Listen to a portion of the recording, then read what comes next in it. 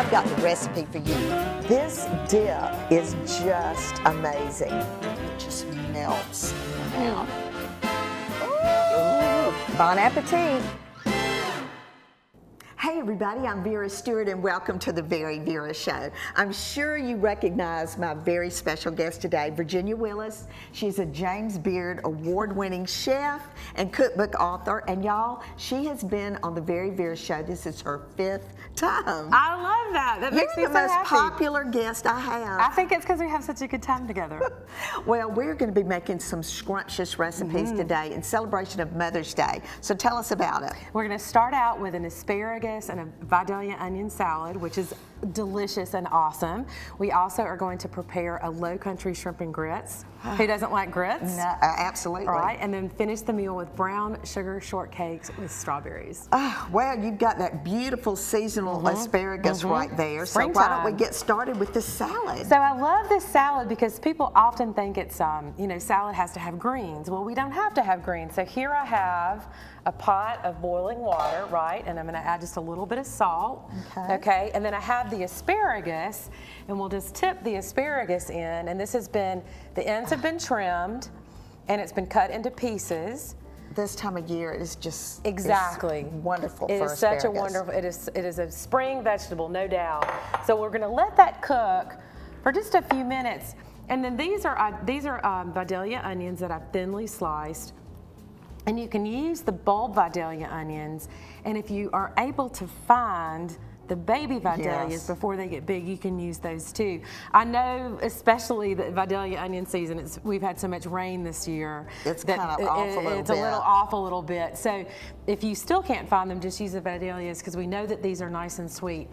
Having said that, even though that they're nice and sweet, we want to cook them just a little bit with the asparagus, and then we're going to put them in this ice bath to stop the cooking. And your knife skills, Virginia, honestly, that's one of my favorite things. And we get so many comments about it. You're great with it. Well, you know, when I was in culinary school, I mean, I've been doing it a long time, and it was a long time since culinary school. But when I was in culinary school, my friend Penny and I, we would get, you know, 2 10-pound bags of carrots and practice. So if you want knife skills like that, or you want knife skills like that, it's just practice. That's all it is. Okay, should I get started on the vinaigrette? So this is a nice light vinaigrette. We've got a little bit of lemon juice. Okay. And then you're going to add, you can add olive oil, right? Right. And then I like the combination. We've also got some sherry vinegar. I love the way it smells, and it's just a little different.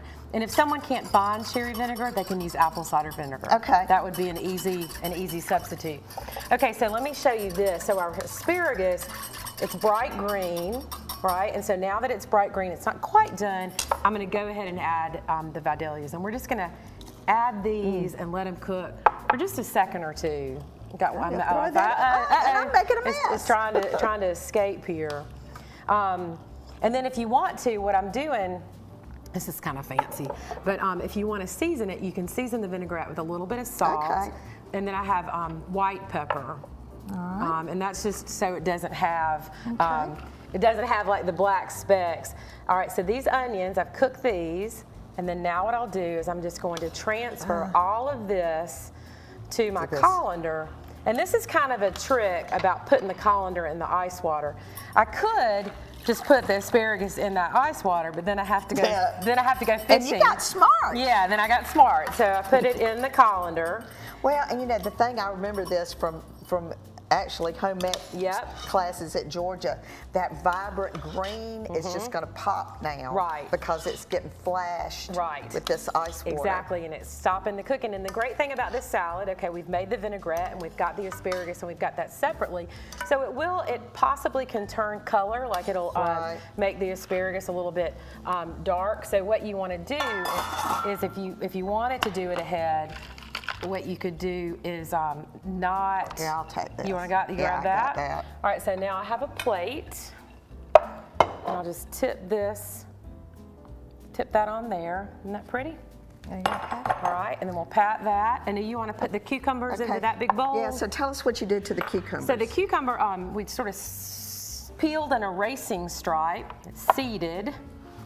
and then chopped into small pieces. Okay, all right, so there you this, go. I've got cucumber, and then the blanched it's so asparagus, pretty. and Vidalia onion. There we go.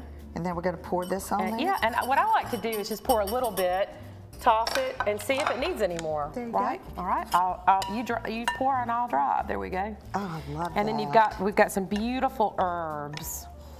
And this is a combination of tarragon, parsley, chives, and mint. That looks nice. That looks good right there? Yes, ma'am. And then you want to grab the herbs too? Yes. All right, so we're going to just toss this up. That's it. And then when we come back from the break, we're going to get started on those grits, Yeah, right? that sounds good. Everybody loves grits. All right, come back with us.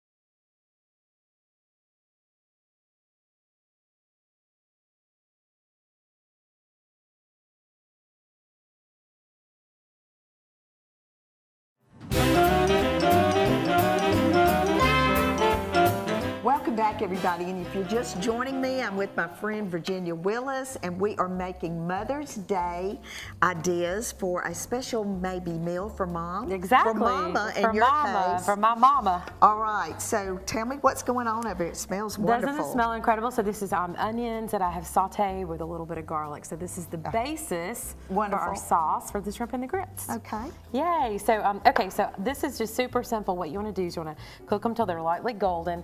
And then there are a lot of different ways to make shrimp and grits. But what I have here is I have some tomato. And it's just a tomato that's been chopped. And this is super, super simple. And we add the tomatoes and cook that a little bit.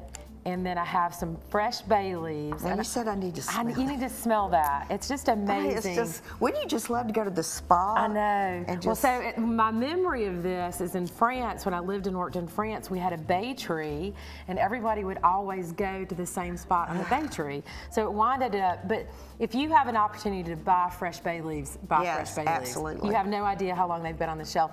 Now, another thing, though, that I like to add to the shrimp and grits is that my mama always used Tony Chachere's. And it's the best. The Creole seasoning, and so we're just going to add a little bit and, you know, get our Creole can-do on. And can I unveil this? Yeah, look at those grits. Aren't they beautiful? So these are a Jimmy Red corn, which is an heirloom corn. And I'm so excited to bring these to you. These are for some friends of mine. Y'all, she brought me a bag that's bigger than me. I know, 25-pound bag of, it's Geechee Boy Mill out of South Carolina. And this is this incredible stone ground heirloom corn. And I love it. I know, it's gonna be really beautiful.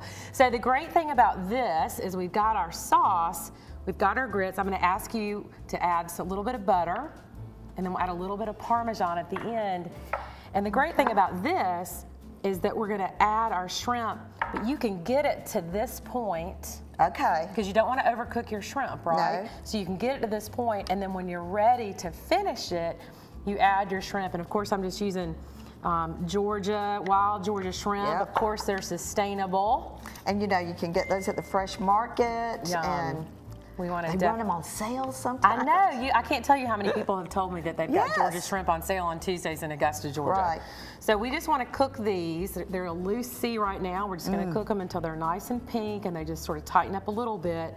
And that is kind of it. And then just before, we'll add the parsley, and that is it. So this is a super simple shrimp and grits. Well, and you know, when it comes to Mother's Day, we both have the recipes that our mom made for us. Exactly. But doesn't your mom want to eat what you love on Mother's Day? Yes. But Mama loves shrimp and grits. I love it probably because I grew up eating it. And you know, my grandmother, who is also a huge part of my life and culinary life, she was originally from South Carolina. She was a shrimp and grits girl for sure. Okay, so in Vera's Corner today, we're going to talk a little bit about homemade chicken stock, and then when we come back, we're going to do the shortcake. Yay, shortcakes! Yay, all right. Vera's Corner is sponsored by Tax Slayer. It's your refund. Go get it. Chicken stock may seem like an intimidating ingredient, but it's actually very easy. Today I'm going to give you some tips on how to make your own, take your cooking to the next level. Start by holding on to food scraps that you can use. Anytime you chop an onion, carrots, or celery, hold on to the leftovers, peels, and end pieces that you might otherwise throw away. Of course, you can't make chicken stock without chicken, so hold on to those bones or carcass when you cook chicken. Don't worry about saving the skin. Start a stock bag in your freezer where these scraps can go until you have enough to make a batch of stock. When you're ready, add your stock ingredients to a large stock pot or the biggest pot with the lid that you have. Cover the stock ingredients with water, leaving about 2 to 3 inches of room at the top of the pot. Add some whole peppercorns, a bay leaf, and kosher salt. Bring to a boil, then simmer and turn the heat to low. Simmer for 3 to 6 hours. Remove the large pieces in your stock with a slotted spoon, then ladle the liquid through a fine mesh sieve into your storage container. Your stock will keep for about 4 days in the refrigerator, or you can freeze it for up to 6 months. Once you've tried homemade stock, you'll never want to buy it again.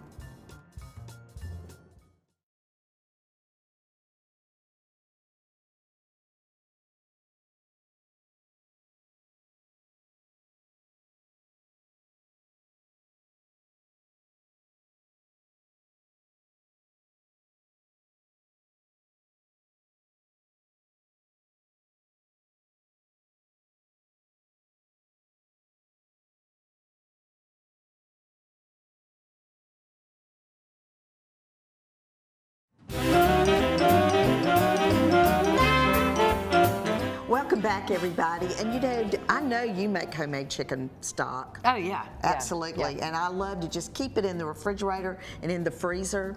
So I hope you'll try those tips there. All right, so we saved the best for last. All right, let's get started. All right, so this is our brown sugar shortcake, and I've already combined the flour, the baking powder, sugar, and salt. Okay. All right, and then now I'm going to add some cold butter that I've cut into little bits. And what's happening here, so there's, you know this, I know, but the folks at home may not. There's a little bit of science that's about to happen. It's chemistry. It is, it is. So what's going to happen is that the butter is going to coat the flour, and it's going to prevent the absorption of moisture, and that's what helps make a tender biscuit.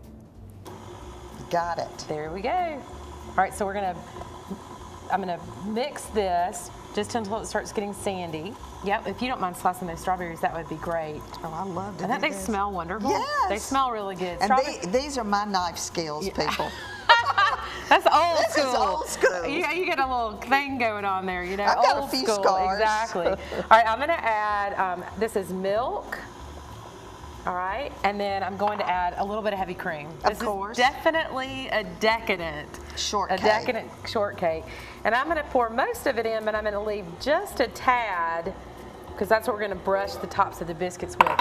And now I don't want to over mix it here. And this is where this mixer is just there we go. going well, crazy. Yeah, but it's okay. So I don't want to over mix it.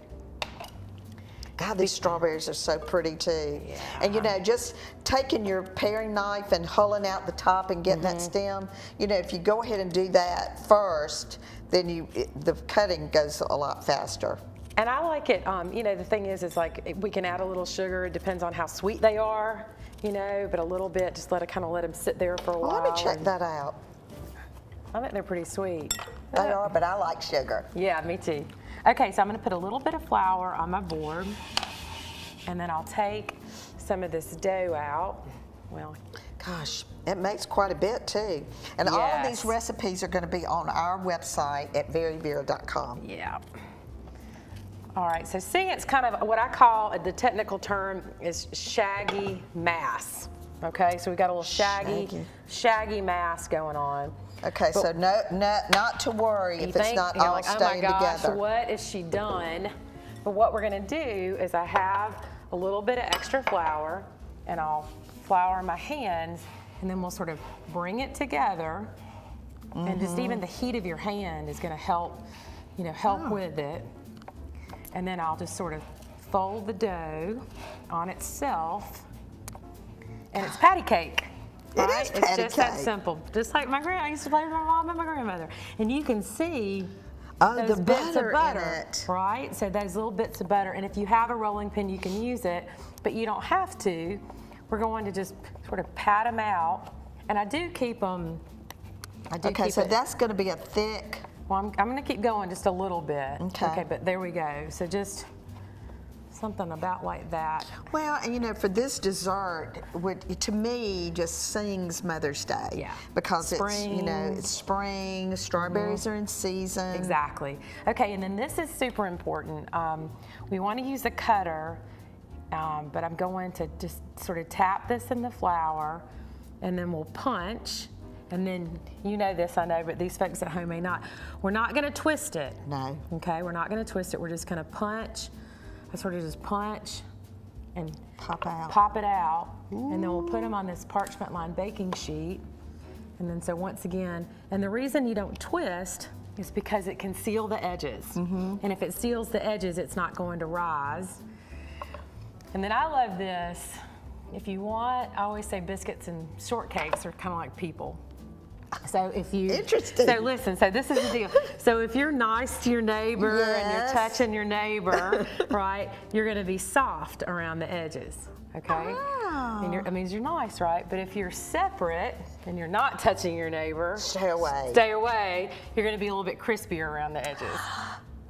Okay. So we're going to put them together? I think we should. It's Mother's Day. It's all about love. So let's do that. This is the show of love. Exactly, exactly. I learned how to cook making biscuits with my grandmother and with my mother throughout my whole entire life. And Now, which book recipe is this in? I believe that this is in Bon Appetit, y'all. Y'all, she's got so many books. How many books? I've got 6 books total. She can't even remember which book the recipe's well, I in. love to cook and I love to write recipes. Okay, so let's just see this where we are.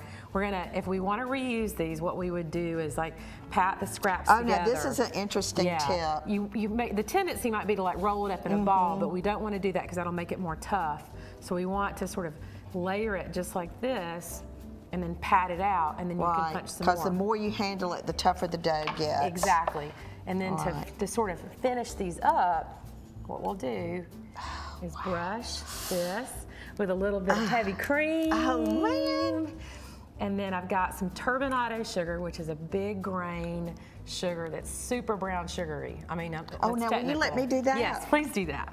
I love so the sugar part. We just sprinkle the sugar on top, and when it bakes, it's jewel-like. It's just beautiful. So when we come back, we're going to take my mama's china, which kind of goes with the theme today, and then Virginia's going to actually show you how to beautifully plate all of this.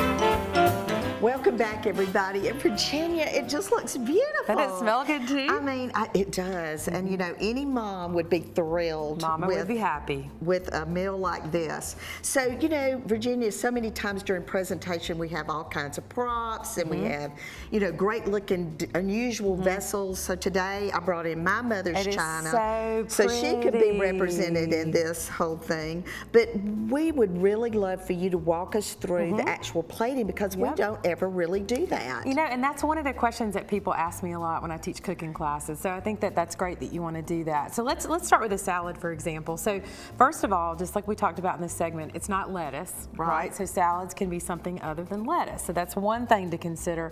And it's not just because it's something different than lettuce. This is a little bit sturdier, right? So if you were to dress greens, you have a limited amount of time. But with something like this blanched vegetable, it buys you a little bit more time. So if you were having a lot of people and you wanted to plate this, I just love it. And so the other part is, so there's mint in the salad and there's lemon juice in the salad. And so I've garnished with lemon and mint.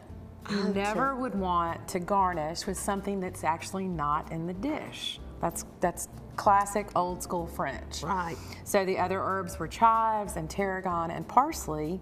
So you could garnish with that, but I just think that that's pretty. And then of course the yellow against that green, it really makes the colors pop. Well, I can't wait for you to taste it. I just happen to have a fork in my there you go, little taste pocket. It. So. And of course I'm going to put some of those asparagus tips sort of facing upward, you know, so it's because you eat with your eyes first. All those flavors. Right. It's beautiful. Yeah. So good. I'm so glad you like that.